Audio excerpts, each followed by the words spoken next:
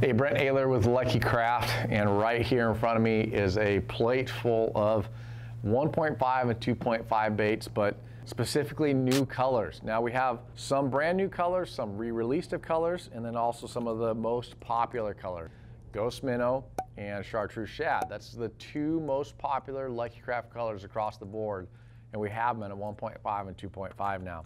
But other baits are out here that are coming out are the Ghost Baby Bluegill. Very good around the spawn. They hate bluegill around the spawn, so any of the bluegill colors are very effective. Gunmetal Shad. Gunmetal Shad is a very good muddy water, stained water bait because it's very bright. It's a real white colored bait, but it has the magic scales on there, so it collects some of that sunlight and adds a little flash to it. Color that I'm really excited about is the TO Green Craw. This is very good early in the spring in clear water. A lot of the Ozark lakes, a lot of the White River chain lakes. This is a very popular color, a green crawdad color for those pre-spawn fish. They love it. So the TO Green Craw I'm very excited about.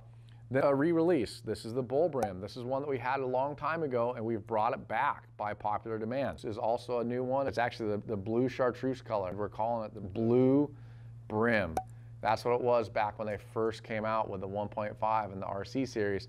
And again, by popular demand, it's back. So Blue Brim is now back. And then the brand new gold threadfin. This is a very good looking color. It's kind of a takeoff of my favorite color, which is the pearl threadfin, but now we have it in the gold. So available in the 1.5 as well as 2.5. These are the brand new colors in the Lucky Craft lineup.